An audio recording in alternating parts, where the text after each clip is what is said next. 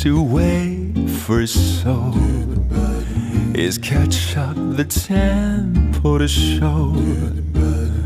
You'll find the weight is swaying, swaying the beauty swing, crying like a light and rain, a stirring and dramatic wind, wearing a masked thing, belongs to Halloween.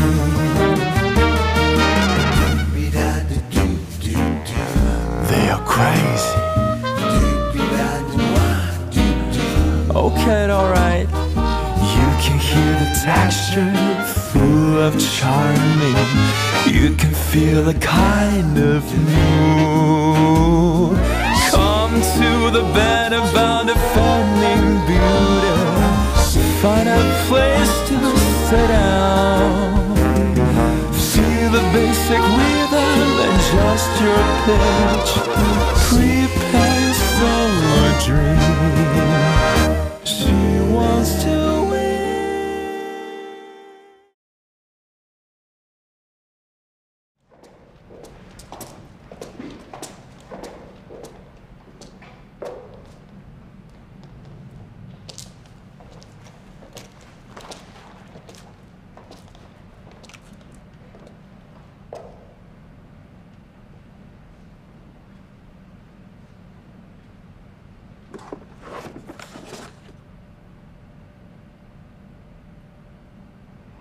这是我送给您的礼物，之前就一直想给您的，但是没找到合适的机会。礼物？本来想当新婚礼物的，可是没想到后来……总之，我还是想送给您。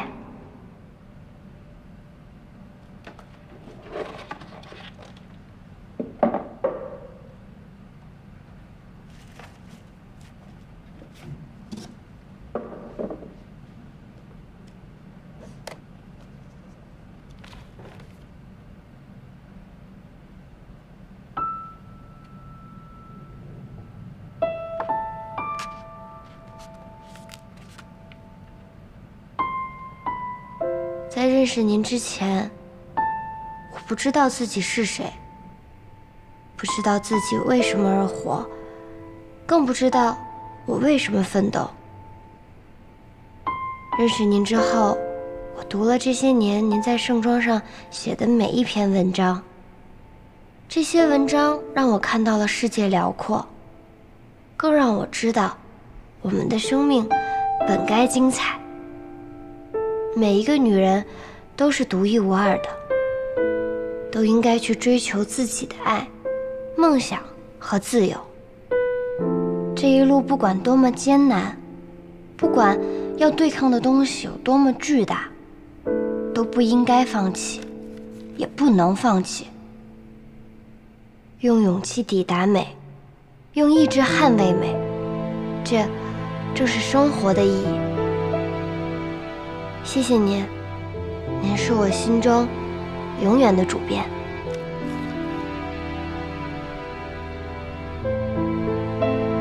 任何试图用女德、规矩、伦常，想把女性重新推回旧时代的尝试，都是失心疯的跳梁小丑才会去做的事情。那些连自己身体和容貌都管理不好的男人们，他们只能通过这种陈旧而罪恶的手法。 才能维系心底深处那一点点卑劣的自尊。第27期卷手语：女德不是道德，是旧时代的幽灵。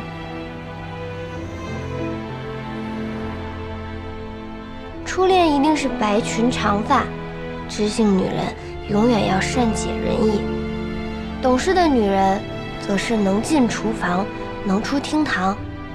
识大体的女人，一定要学会凡事隐忍。为什么对女性的标签如此具体，如此细致的分门别类？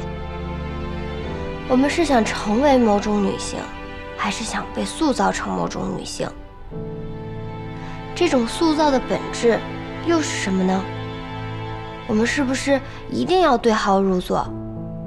我们有没有权利拒绝？拒绝成为任何一种男性心中的完美女性？我认为是有的。第32期卷首语，完美留给你，我只做我自己。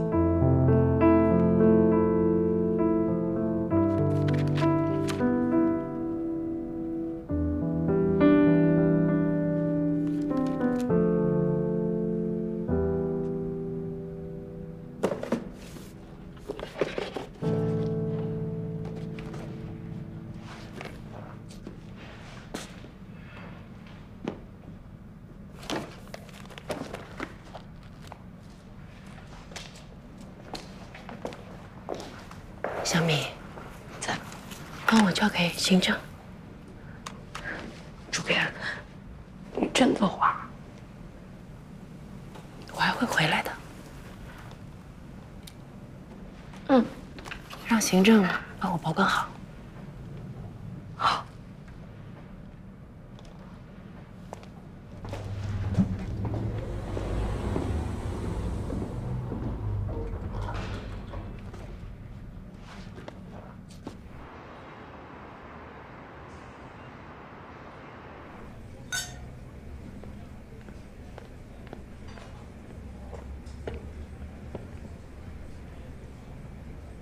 我们是先谈别的，还是继续说你想说的呢？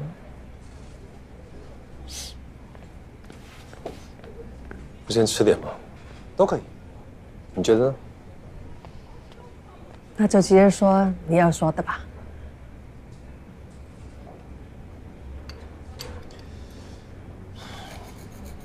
陈开怡今天来找我，然后呢？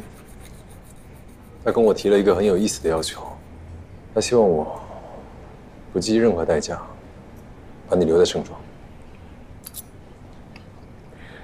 所以你今天约我，就是要把我留下？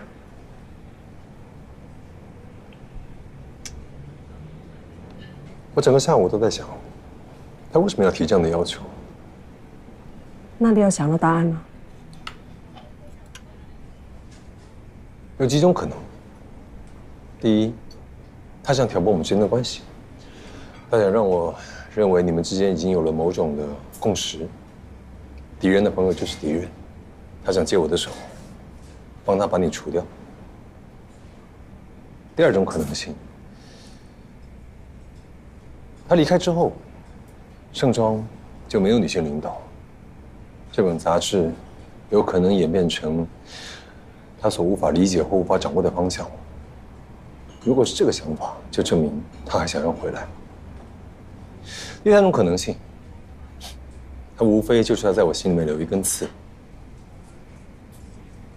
哪怕他永远不能回来，这根刺对你的猜忌之心，也终究会成为隐患。你的想法很全面。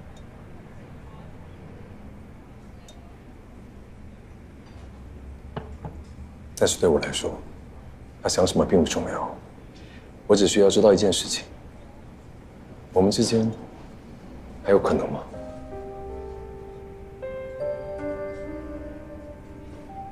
什么可能？盛庄的收购已经到了尾声了，只差最后一步，我就可以彻头彻尾地掌握这本品牌。它不再是法国人的，它是属于我们的，我们就可以再结婚了。你最长的理想不是要实现财务自由吗？如果不是陈开怡一直跟我斗，这个目标早就实现了。不过这也不重要，品牌现在还有价值，只要后期经营得当，我还是可以把它包装之后再卖出去。只要我们……我不会跟你结婚的。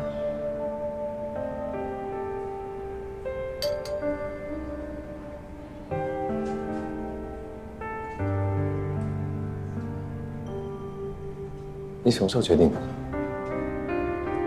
我早就决定了。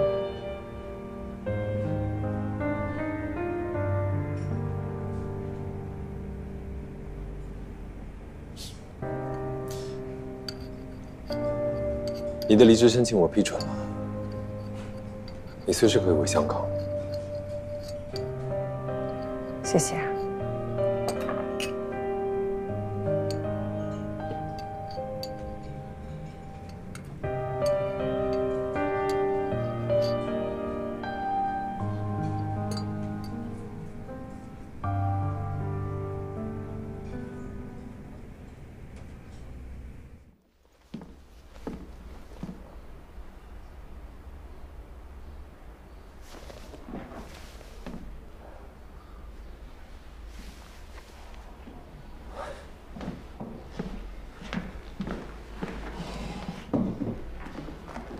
坐。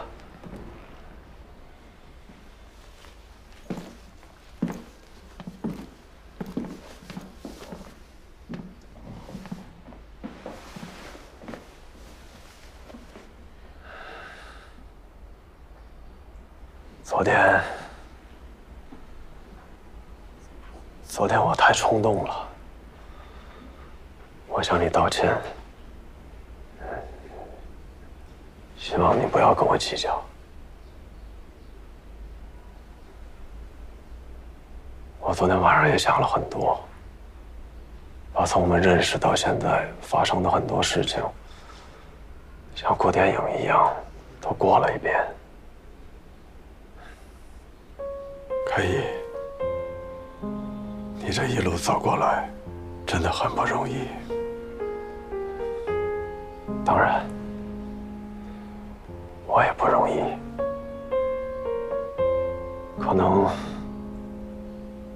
可能生活它就是这样吧，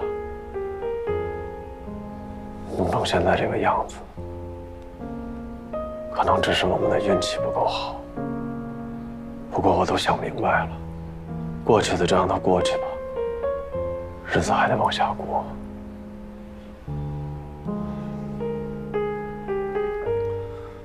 我们重新开始，好不好？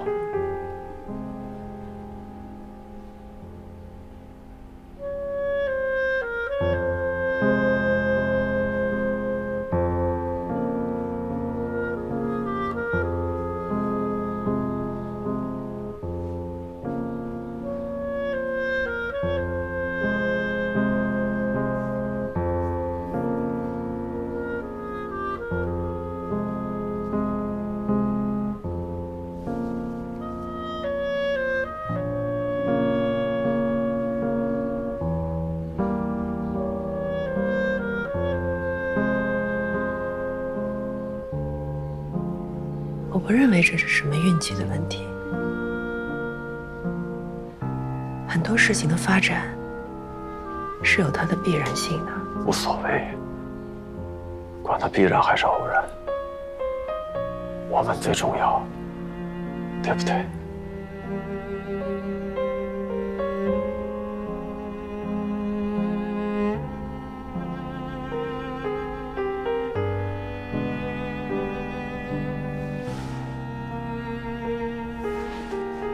有些话我还是要说在前头。我会把房子卖掉，我要收购盛装，这件事情是不会变的。我知道，你决定的事情是不会改变的。但是我希望你能真正的说服我。君子不立围墙之下。你为什么一次又一次把自己推入险局呢？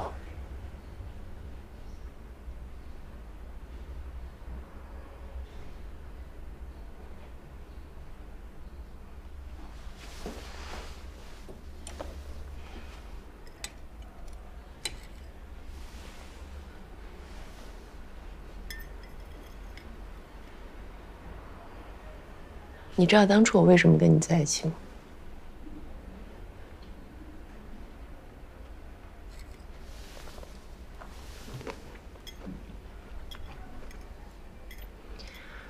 我曾经做过一张表格，左边写着跟你在一起的理由，右边写着不跟你在一起的理由。我记得不跟你在一起的理由有7条。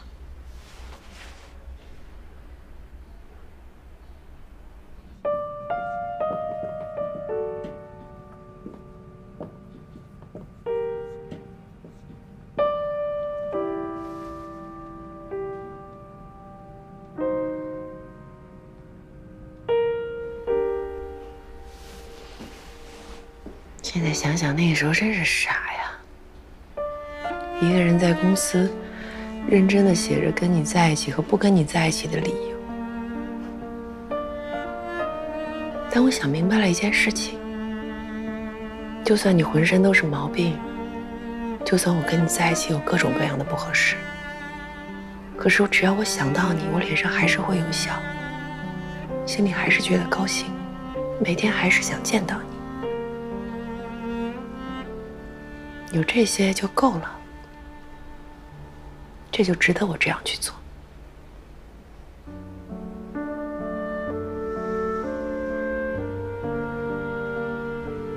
期待，人是靠着爱和信念活着的。我真的需要说服你去支持我必须要做的事情吗？我觉得不需要。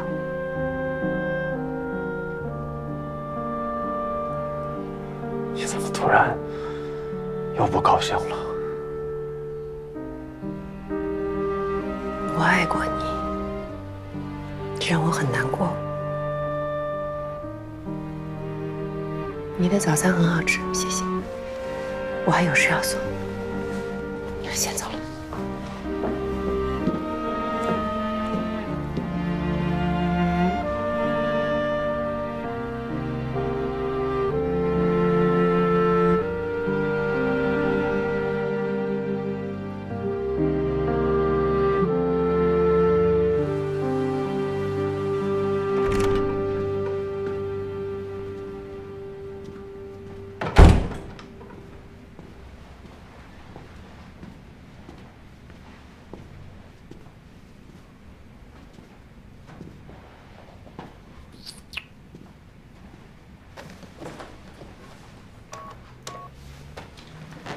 小米，进来跟我聊会天，把咖啡带进来。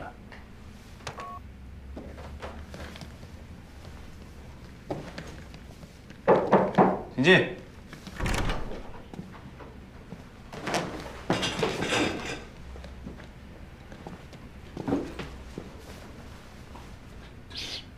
你挺自在的嘛。没有，我调试一下。那个，刚才我去您的办公室找过您，还以为今天您不来了呢。有事啊？肖红雪辞职了，我批准了。啊？盛装现在暂时没有主编，我得赶紧去趟巴黎，把收购的事情谈妥。这段时间，你要顶住。啊？啊，好，顶住。哎，不是没留住肖主编吗？为什么要留他？因为他跟您是一头的呀。之前我们做了那么多铺垫，不都是为了他吗？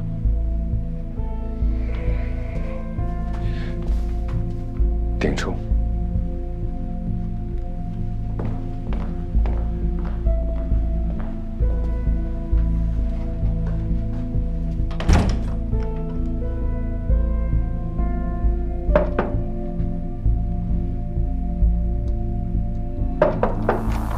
我觉得还是有问题。副主编，进来，关门。哦。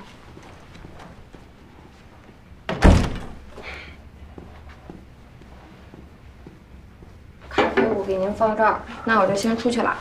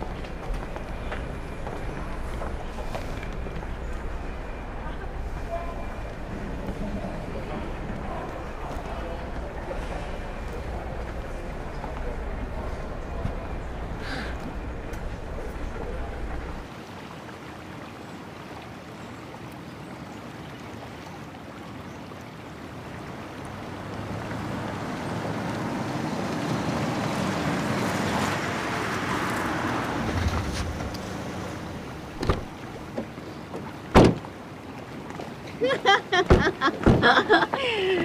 哎呀，你很帅啊！哦。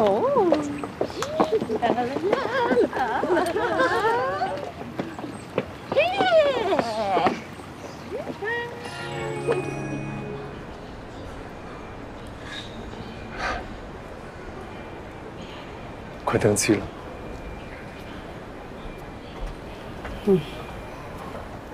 我走了。跟我去巴黎。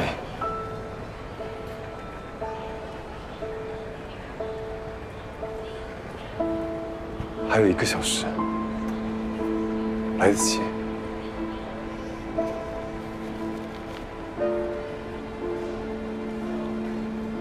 给我一个理由。我们马上就要成功了。这次去巴黎，我志在必得，盛装就是我们的了。这个问题我们不是讨论过了吗？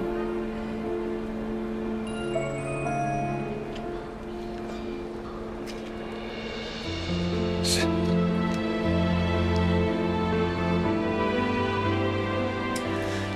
我舍不得你。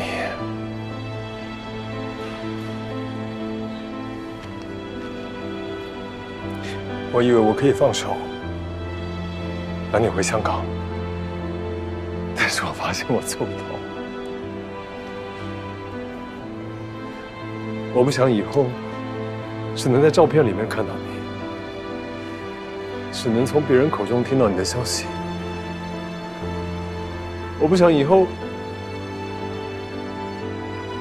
不论我去哪里，你都不在，我再也看不到你，听不到你的笑声。我没有办法。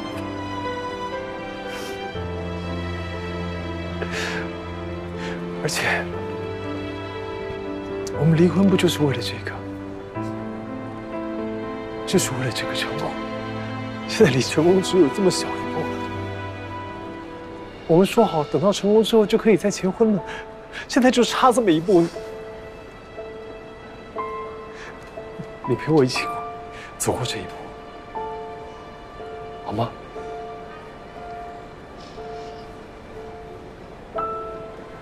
好，我再给你一个机会。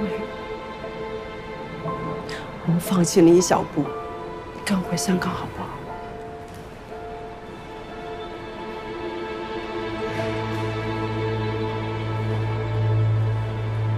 行了吧？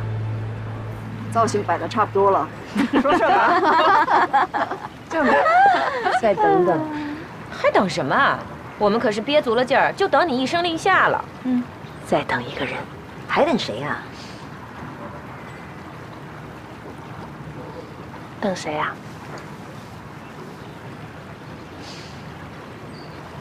神神秘秘的。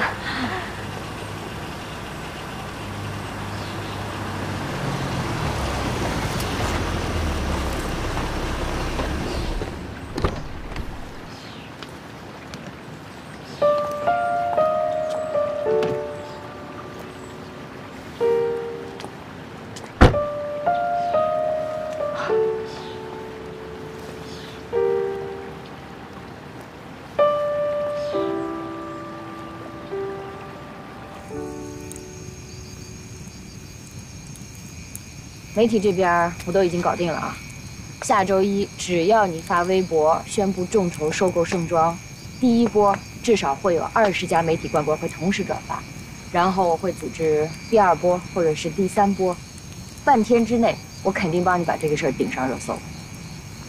哎，宝莉，你怎么样？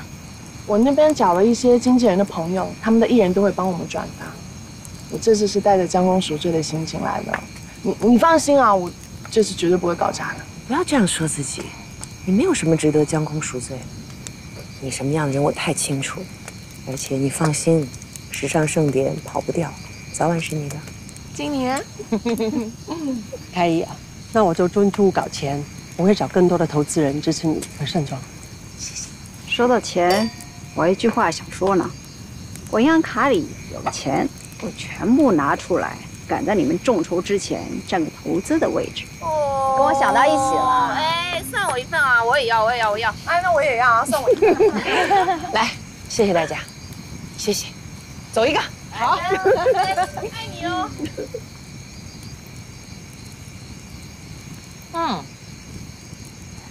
开姨，有个事儿我单独跟你说一下。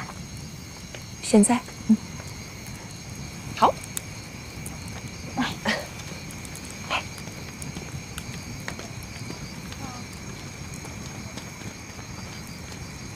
在这儿坐会儿。好。小心。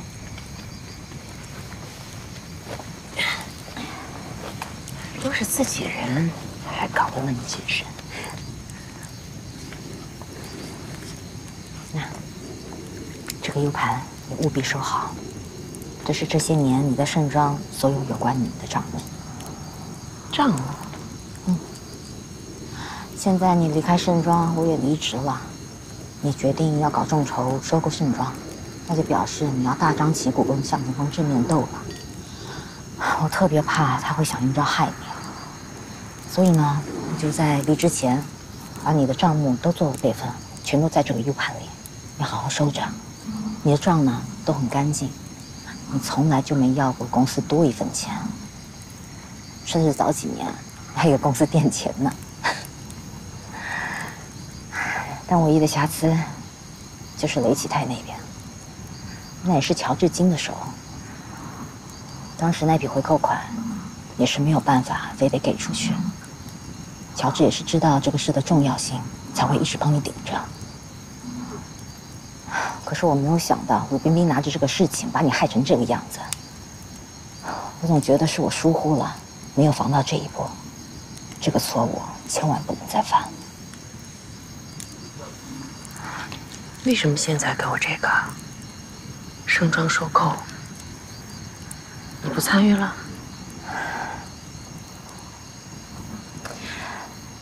我要去新加坡了。他在那边安顿好了？都安顿好了，而且我们想2个月后结婚，婚礼在新加坡办。哎呀，恭喜恭喜恭喜！太好了，太好了！我终于嫁人了，嫁的还是你爱的人。太好了。开爷，这些年我真的特别谢谢你，真的。想当初我还是会计的时候，为了帮我爸还债，我用公款。从牢里出来后，根本没有人敢用我。哎呀，别说了，别说了，那都多少年前的事了。不是，我非得说，真的不是，要不是你顶着压力用我，我不可能有今天的。我们是多少年的朋友了啊？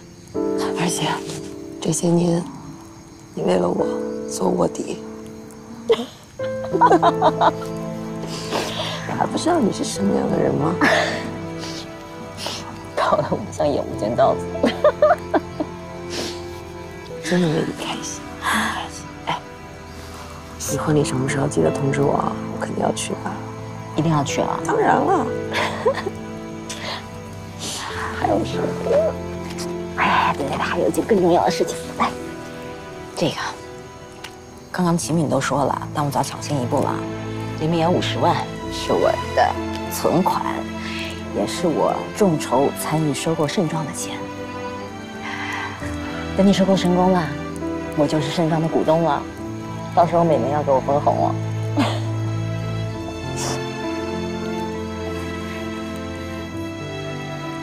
谢谢。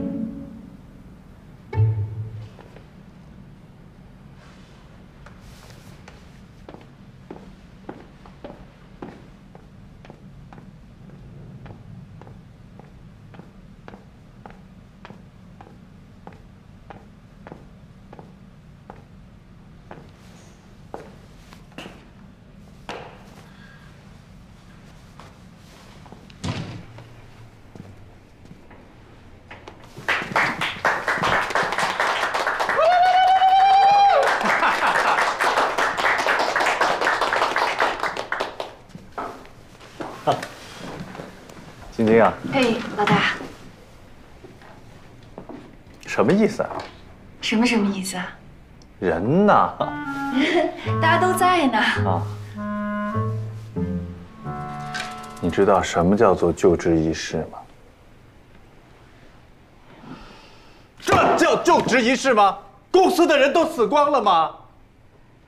老大，您先消消气啊。这种事儿呢，主要是看我们的心意，对吧？人头数不重要，是不是？对，最主要就是心意，心思不一样的人在一起也没什么意思嘛。对呀，不是一路人不在一起混，强扭的瓜不甜呀。对，我今天就得强扭这瓜了。你们两个人，到公司去找能走的、能喘气儿的，全都给我找来。如果不来的话，从明天开始就不用来公司上班了。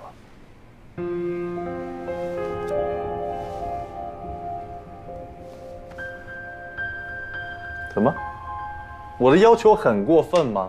我堂堂一个副主编，一个代理主编，我的就职仪式希望大家一起来聚一聚，很不合理吗？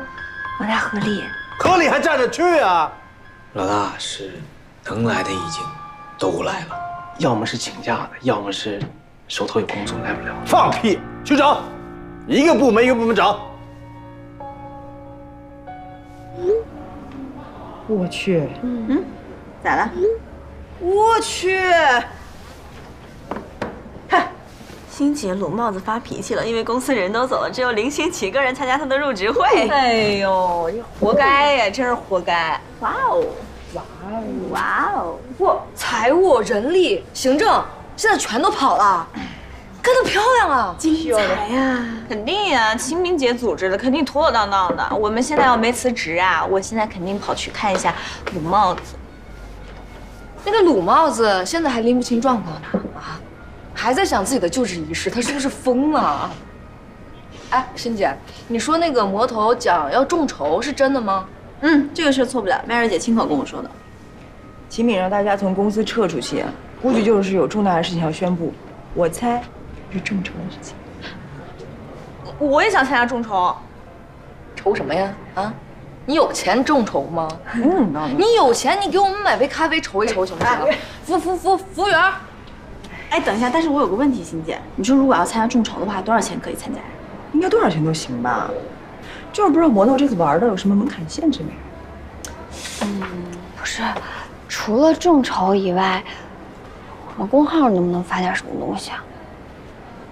发点什么呢？李娜呀，来，你把那手给我过来看看。这手，哎呀，哎呦，这肘子是怎么长的？怎么老是往外拐呢？你干什么？那我们也不能干看着呀。那我们做点什么呢？做点什么呢？我觉得我可以做一个选题。什么选题？姐也是收购过时尚杂志的人，虽然只花了200块。这杯咖啡你喝，这个选题我想看。谢谢姐。写吧。等会儿。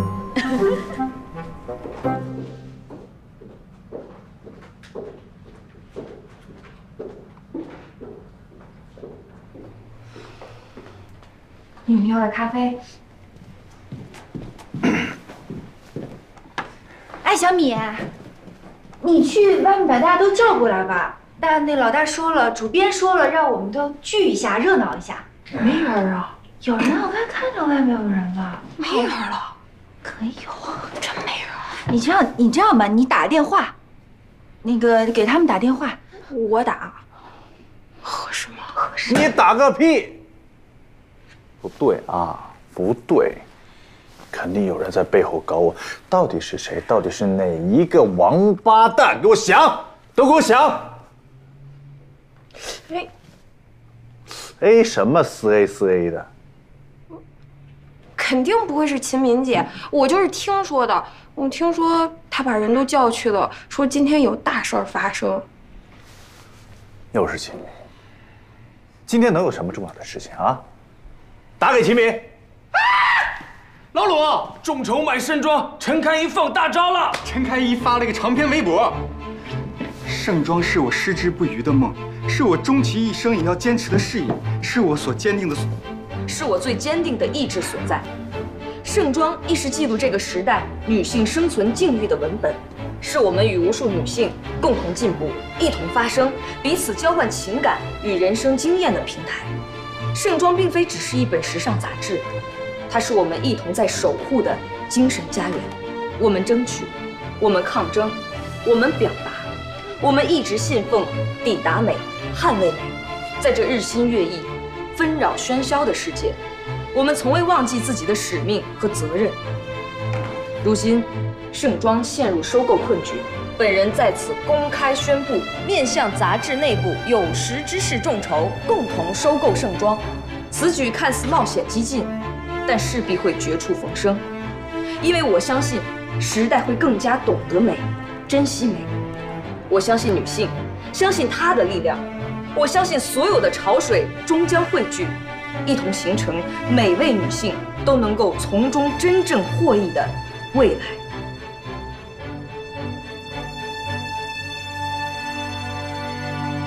老鲁，向总，您不是在巴黎吗？你那儿有酒吗？怎么会想到来这儿喝呀？这里是公司那帮小编辑们八卦是非的地方。我知道。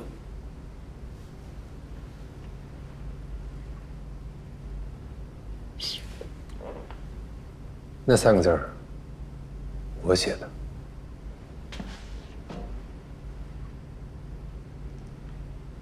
哦，这3个字写的有东西的呀。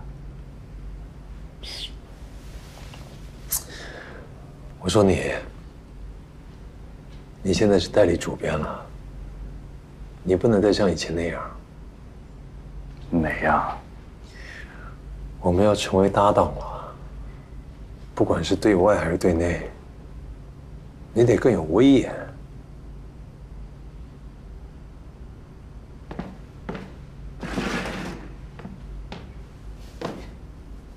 这样行不行？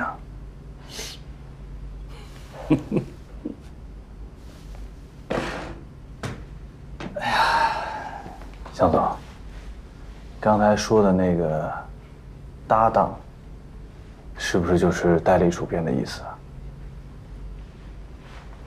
不止，更紧密。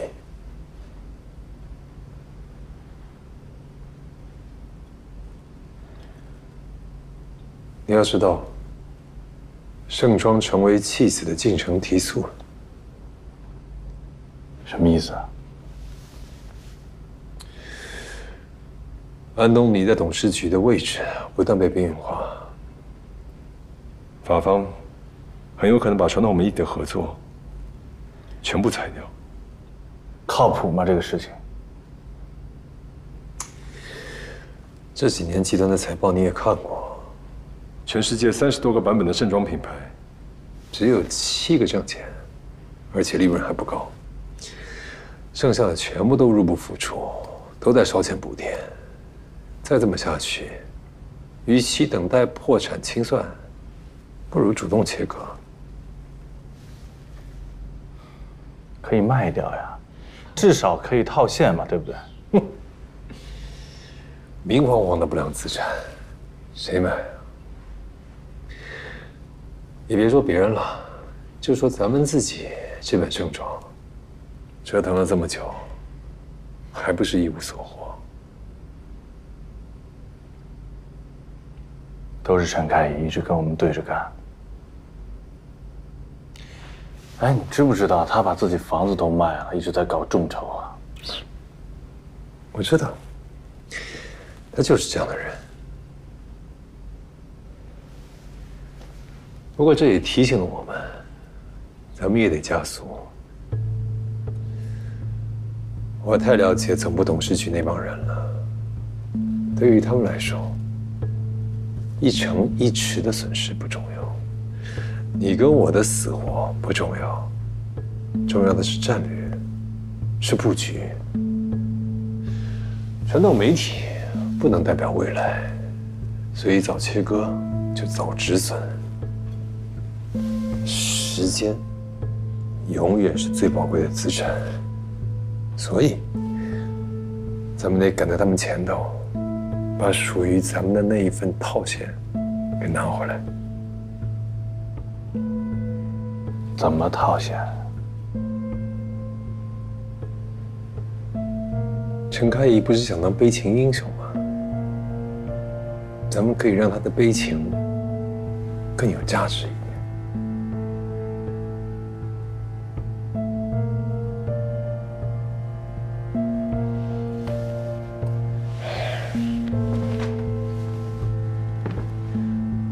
刚搬到这儿来办公的时候，很多地方都没有装修好，包括这个楼道。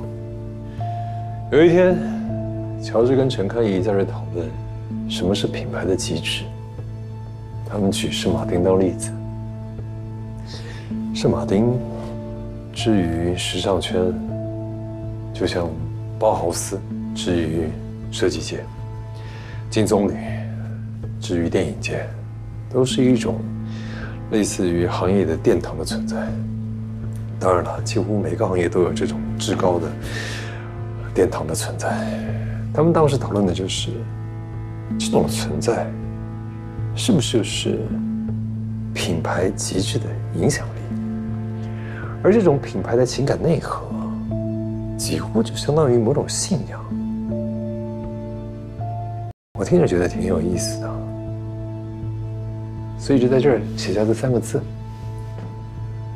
因为当时我觉得所有的信仰都需要图腾，这3个字对于某些人来说就像是图腾，而图腾的价值是不可估量的。现在陈开怡的悲情就像是某些为了时代殉葬的人一样，他会把盛装做成某一种图腾，这个就是我们要套现的价值。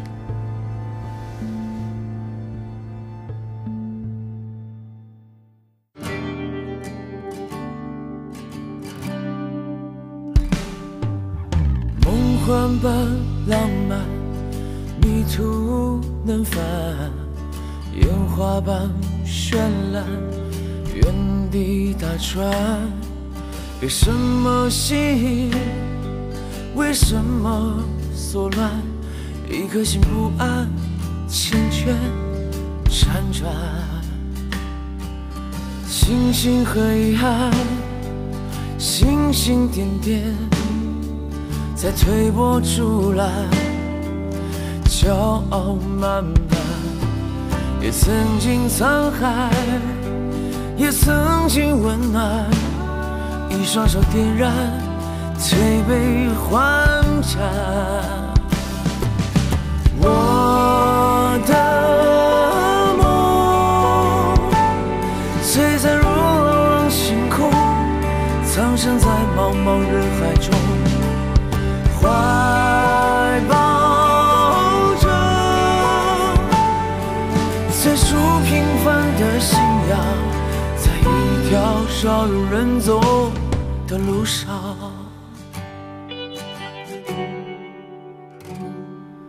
星星和遗憾，星星点点，在推波助澜，骄傲慢慢，也曾经沧海，也曾经温暖，一双手点燃，推杯换盏。我的梦，璀璨如朗朗星空，藏身在茫茫人海中，怀抱着最初平凡的信仰，在一条少有人走的路上。